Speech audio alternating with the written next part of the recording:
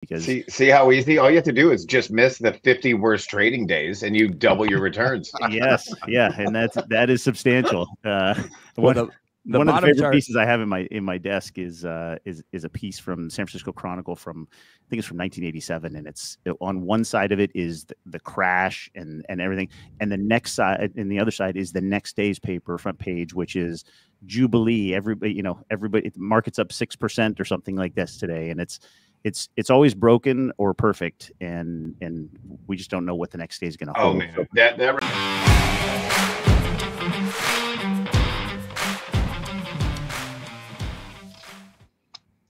On that note, let's talk WeWork. Chris, you want to talk about WeWork a little bit? I think we should probably pass on WeWork. Obviously, it's in a bad spot, and we can probably have one-on-one conversations about WeWork. It's probably the best thing to do this round. Okay. We can talk about market timing though. You want to talk about market timing? Market timing. So yeah, I mean, here's the thing. So the example was really just single stock risk. The one thing is that you have with a diversified portfolio is many opportunities. Obviously you're hoping to earn a return on, if you have a stock portfolio and there's 200 positions, you're hoping that all of them do well. But if one of them doesn't do well, that's 1/200th of your portfolio. And the return is the average of all those returns over, in a portfolio. With any single stock, you can do really well. I mean, there are examples. I mean, everyone knows him. You heard the secretary who started at Microsoft and, got shares on the ground floor and is, multi-millionaire. I mean, things like that do happen. But also with single stock is the risk of complete failure. And it does happen. We don't hear about it a lot, but, Enron and other countries, it does happen. And when we talk about declines in portfolio value, it's typically a temporary decline. So portfolio values are down, but nothing is bankrupt, right? The price per share is down on whether it's stocks or the valuation of a bond, but the bond's going to come due. The price, the company's still running, can still earn money. When you're talking about an individual company, once they hit rock bottom, there's no hope of recovery. So it's just a completely different investment strategy. Single stocks. Again, this is not something we do, but everyone hears of the great investment in some company that went to the moon. You just don't hear of the investment that when something was worth $40 billion and the next in a couple of years later it's worth $25 million. It's just it's a big difference. It's worth repeating too. Diversification is getting away from concentration in either certain sectors, certain countries, and certainly not having it all in one stock. But like Kyle was talking about earlier, if you strip out just a few of those companies in the S&P 500, that again, people try sometimes to concentrate their holdings in just the winners. You might be down to 4 or 5 or 6 stocks, and if that part of the market then declines, Jason's number of minus 20 or 30 is probably mild. You don't have to go back very far to find sectors that are down 50, 60, 70%. 12 months. When they just fall out of favor. It's just a matter of, we'll go somewhere else for a while. There's a sector rotation. And then you go, well, what happened to semis? I thought semis were the hottest thing. And now, nobody wants to hold them. Oh, they're back, 12 months later. So that's the rough part about concentration, whether it's single stock or single sector or single country, or whatever it happens to be. Well, Chris, I think we've hinted on that past, right? In perfect, short-term examples, clients look at year-to-date numbers. And I think it was Jason and I on one of the monthly market matters that we discussed it. Everybody's like, well, what's year-to-date? If it's January 10th, it's 10 trading days. If it's now, it's 9, 10 months, 11 months worth of the year. Year-to-date's just a number in time. But if you expand things to a 1-year number, or 3-year number, or 5-year, you get more a reasonable sample size. And for example, we look at Amazon, right? So up 50% at one point this year, down 40% last year. Everybody 6 months in, why don't we own more Amazon? Why don't we own Nvidia? Well, nobody wanted to own Amazon last year when they were laying everybody off and down 40%. So if you expand those numbers sometimes outside of the 6-month calendar year we're in and go to a 1-year number, things average out. And just to pull those two ideas together, one of the things that we've seen, if you look at stock and bond returns back to 1950, is that, to your point, over any given year, you could be up a lot or you could be down a lot. right? And it's really anybody's best guess. But as you begin to look at things over a 5-year rolling period or a 10-year rolling period or a 20-year rolling period, we actually have found that since 1950, there is not a single 5-year rolling period where a 50-50 portfolio of stocks and bonds lost you money, right? So diversification smooths out the ride. It improves your chances of success. And if you can keep the ride more comfortable, right, then you keep people invested. And if you can keep people invested, then they subsequently improve their chances of accomplishing their long-term financial goals. And so it's that combination of diversification and time horizon that really leads to long-term investment success.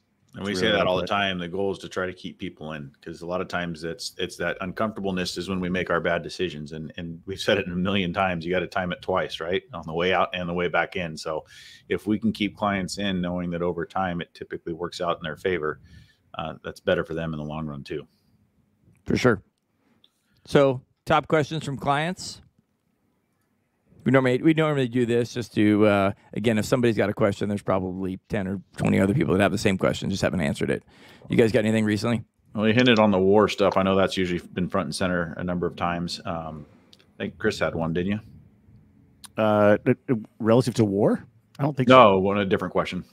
Well, I was going to speak a little bit on market timing. Okay, go for it. There was one chart that I saw this last week. If we can pull that Vanguard chart up regarding best and worst days. So we get this sort of inquiry all the time. Well, if certain things happen, let's go back to the beginning of October. Things are going to get really questionable in the Middle East. Maybe we should just sit out for a while. And so, you have the sort of a deep conversation with clients about, it's important to stay in. And well, I'll feel better if I'm out for a little bit. And so what this piece from Vanguard sort of illustrates, going back to 1988, is if you just would have stayed invested and missed no days, is that chart up right now? I can't see. Yes, yeah, it is. Okay, good. So if you stayed in, your average return over that period of time, and this is using I think it's the Vanguard All Stock Index, but let's call it the S&P 500 for our purposes. You're up about 10.5%. You start missing just the best days and just a few of them, your average annual return goes way, way down. Now, Jason and I can probably mix this up a little bit, but Jason would argue you could also miss the best, or excuse me, the worst trading days, and you could really enhance your return. The problem is that the crystal ball is consistently broken in terms of what's coming next. Because see how easy? All you have to do is just miss the 50 worst trading days, and you double your returns. Yes, yeah, and that is substantial. One of the favorite pieces I have in my desk is a piece from San Francisco Chronicle from, I think it's from 1987, and it's on one side of it is the crash and everything, and the next side, and the other side is the next day's paper front page, which is Jubilee. Everybody, the market's up 6% or something like this today, and it's always broken or perfect, and we just don't know what the next day is going to hold. Oh man, that reminds me. That's so tough. It's almost cringeworthy when you're watching like CNBC, and I know the clients feel this too. I feel that there's only two words they ever describe a stock or even the market. Plunging. There's only two: plunge. Well, plunge or crater. Crater is the word that they love. I remember I think I was just getting ready, and the TV's on in the background, and I'm trying to get into work, and I can hear on the news the market is cratering. I'm like, oh my gosh! I go turn around, I go look at the TV, and the Dow is down like 60, down less than what? A fraction of 0.5%, but according to that journalist that was on, the market was cratering. Or the other one that they love to use on a day that the market is green, that it's rocketing. It's just rocketing up. It's up 1% today, and then the next day it's cratering. It's like I get it why the clients get worried, and because this is what they see. Yeah, it makes it tough. One thing to add to that, if you pull that Vanguard chart back up, if you look at the bottom on the daily return since 2020, the other thing that I would highlight is that the good days and the bad days tend to cluster together, right? So Jason, to your point, the market craters one day and then it rockets the next day. Well, none of us are good enough at this to be in on day one and out on day two. And so that just further kind of supports the idea of getting invested and staying invested, because the idea that you're only going to hit the good ones and miss the bad ones. I mean, if you can do that, then you should go start a hedge fund, in my view. Yeah. Well, and then think about it this way. How many times you had a client call in a week where the market's been up and they say, why is the market up today? I don't know. Nothing came out news. The market just went up today. I don't get those calls. Oh, you don't? I've had no one call and ask me why they're making money. No, not why am I making, but what's driving the market. Markets can react on the smallest things. It can even be just technicals and momentum and not even necessarily news, So I think that's part of it. There's no way to time something that's unpredictable with, certainty like that. So go ahead, Ed. I was going to say, in case anybody missed it, David is a global market strategist.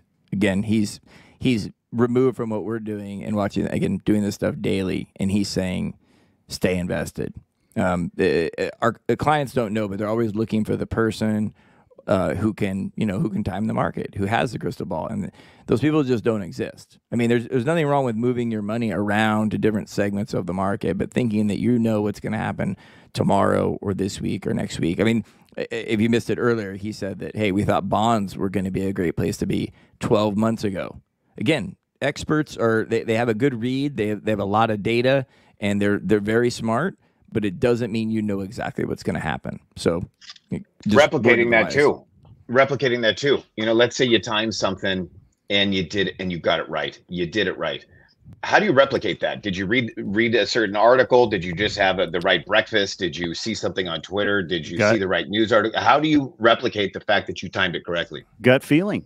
It's all goes on gut. Yeah, I think that goes back to the day trading thing. That's where the day trading thing, which if you ever talked to anybody who's day traded or heard about day traders, it's basically the same story every time. They mistake luck for skill. You do something and it works, and you do it again and it works, and you think you're really good at it. And the truth is, it's really a bunch of market forces that you don't really even understand. And you continue to increase your bets until one day it only takes one opportunity for it to go sideways, and they're wiped out. And it's literally the story of almost every day trader, that they started small, did well, built up. Next thing you know, they're in options because you need leverage, right? Yeah, exactly. And you're out of money. You're wiped out. So